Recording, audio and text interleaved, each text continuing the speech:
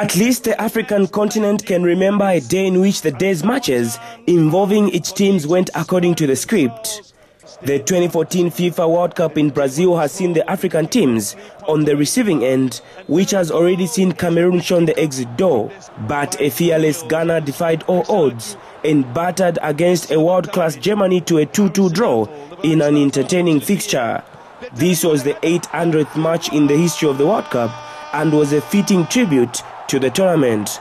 Ghana's Andre Ayew cancelled out Mario Götze's opener before Asamoah Gyan scored Ghana's second, thereby becoming the first African player to score at 3 World Cups in the process. 2 goes to 1, and Asamoah Gyan, the captain on the side, scores his 40th goal. But Germany's striker Miroslav Klose came off the bench to score a record-equaling 15th World Cup goal and salvage a 2-0 draw.